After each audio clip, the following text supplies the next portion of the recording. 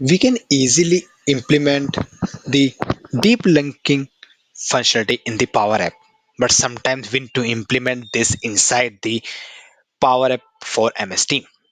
Hey everyone, this is Prashant Chaudhary. I welcome you all to my channel Classic Power App. In this video, we will try to implement the deep linking functionality inside our Power App for MS Team. Before proceeding to that, let's try to understand what is this deep linking.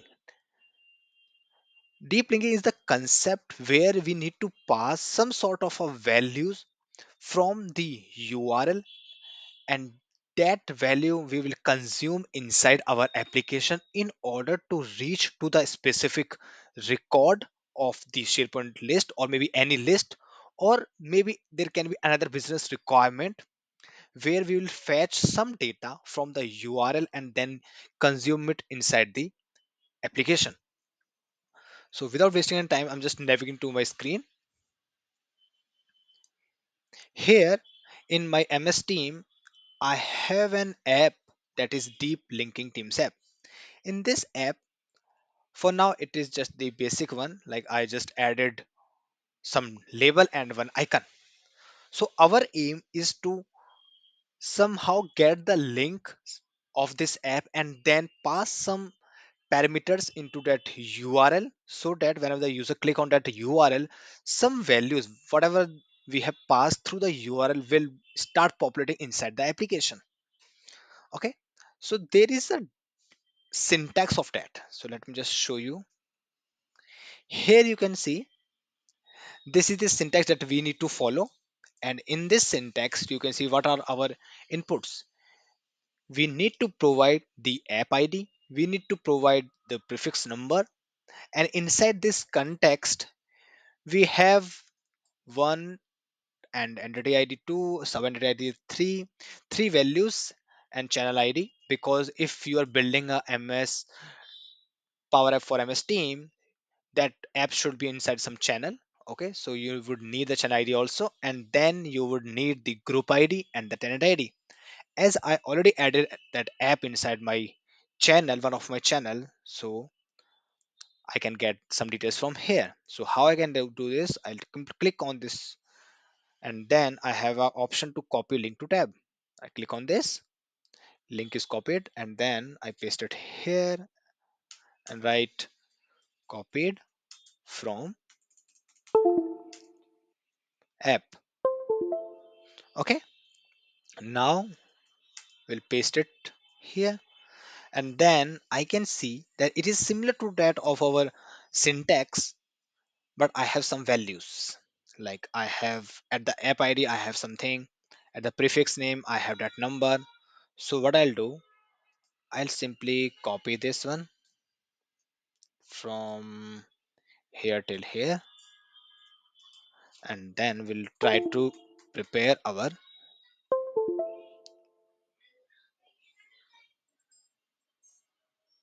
URL.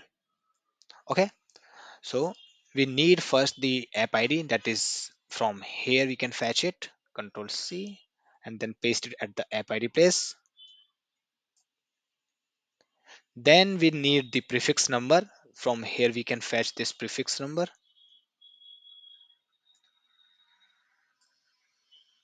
Then inside the context we have some parameters, and then we also need the channel ID. So channel ID, we can see that here we have this channel ID, but we have different places through where we can fetch the channel ID also. Okay, and here we have the tenant ID also, so we can copy this and then paste it at the channel ID place, not the whole, then paste it here. Then we have the group ID, just copy this group ID and then paste it at this place. And then we are left with the channel ID. Yes, so we'll try to take this. So channel ID starts from this 19. Okay, 19 percentage 3a till the TAC v2. Control C, and then we'll paste it at this channel ID place. And then we'll notice that this percentage 3a, it's a representation of semicolon, so we'll replace it by semicolon.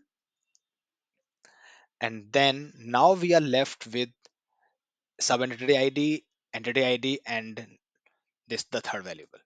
So these are the values through which we can pass our values that we can consume is in our app. So for now I'm just passing only one, so I'll just remove other twos from here. Let's delete this. Now I'm just left with sub entity id, and then here I will pass some value. Let's say id 1234. Okay, now my URL is almost ready. Now it's our time to update the application. So we'll open the application in the editor mode. So we'll go back, and in the another tab I have opened the application in the editor mode, and then we'll add a label.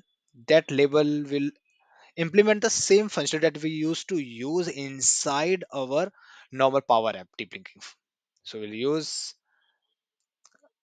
double quotes sub entity id equals, and then we'll write use end param, because whatever strings that are coming from the parameter we can fetch it from there, from the param function. Curly braces, write sub entity id. Okay, or maybe you can just copy this from here. Copy, go back, and then paste it here. Okay, now let's try to save this app.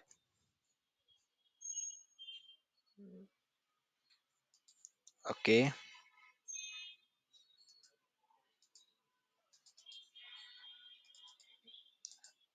I think it's gone went into the read only mode.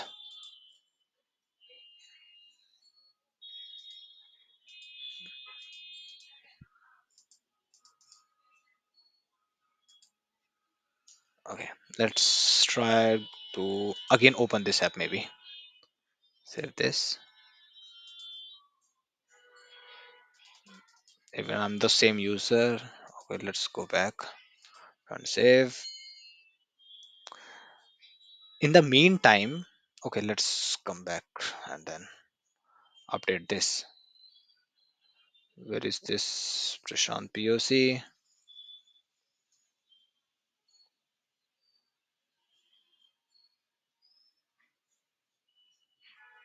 We'll go to our teams. We'll go to the Prashant. No, we go back and then hit the Power App. Okay, as our UI is almost ready, so we need to make this text into the URL format. So for that, we'll use the Chat GPT. Okay, we'll copy this one, and then we'll go back to this place into our Chat GPT and then paste it. And let's say, please create the URL of the below text. Control V, and then we'll just paste it, because it will remove all these curly braces and this semicolons into some other representations. Okay, so now it is creating that.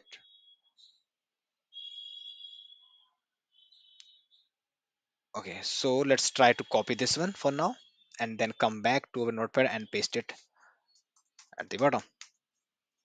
Here we can see we don't have any special characters inside this, so this URL we are going to use.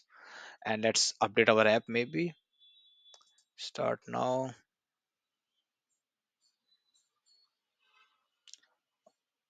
Prashant POC, create our app.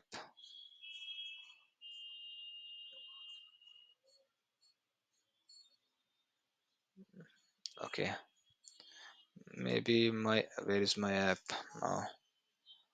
I should be able to see this.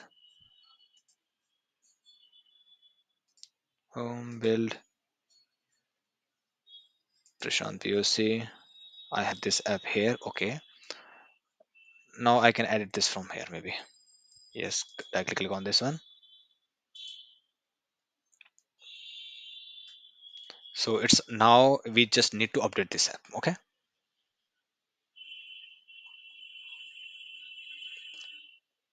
Okay, so we'll add a label.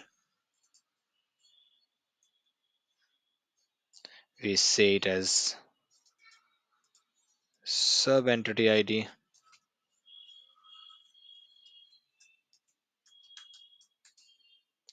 equals,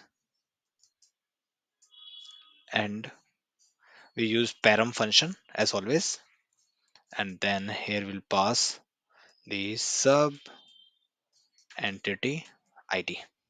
Now we'll save this and then publish this app. Publish this app where in the same channel whose ID we have used. Inside the POC general tab, yes, save and close. Now we'll copy the UR which we get from the chat GPT and then just copy this whole and then paste it into the tab and then hit enter. It says that it is a Teams URL. Let's open the Teams. The moment I click on this, okay, it says refresh the new version. I can see this ID 1234. That's what I passed. If you remember, let's come back. Here you can see we have passed ID 1234. Same thing, I got this inside the app. So let's do it one more time. Copy the URL, go to the tab, paste it here, and hit enter. And then it again open the same. So that's how we can implement the deep linking inside the Power App. Make sure that for now it is accepting only three type of values like entity ID, sub entity ID, and locally. Okay. If you add any other, it won't be considered. So just try to pass your values through these parameters itself, through these variables only. Okay. And if you have any doubt, please reach out to me. Thank you all.